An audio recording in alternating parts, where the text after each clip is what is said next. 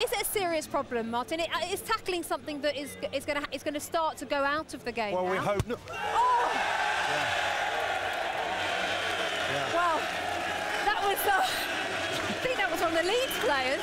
Yeah. And are you all right? Yeah, okay. just about, yeah. We were talking about tackling. They can keep doing it, don't worry. As long as they don't hit Robbie's hair, I think we'll be okay. You're supposed to tell me they're coming. I didn't see it, Martin. Talk about tackling. Do you think it's a real problem? It might be going out of the game. Well, listen, we don't want to see it. We enjoy the tackling part of the game. Listen, it's about flair playing, and it's about playing football as well. And we want to see the big tackles that come in, of course we do. Leeds have obviously been out of the Premier League for some time, Martin. It's slow and steady. It takes time, doesn't it, to rebuild a club, to get back there. They've been one of the great teams, haven't they, over the years. You know, you look back to the 70s, how good they were then. They re-emerged again, of course, with Ridsdale and O'Leary's getting to the Champions League semi-final. So they're a long way off that at the moment, but, you know, we wish them well. Tonight, though, I think it's going to be a bit too much for them.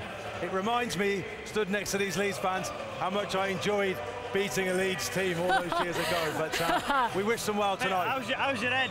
Well, yeah, not the best. I'm told it was Michael Brown. I don't think he was aiming for me, because he's not good enough to hit me from that sort of distance. That reminds me of something Harry Redknapp once said.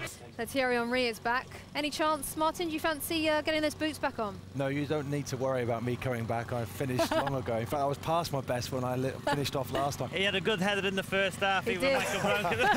Yeah, the vision was poor. I should have seen it coming. You should have. Disappointed with you, Martin.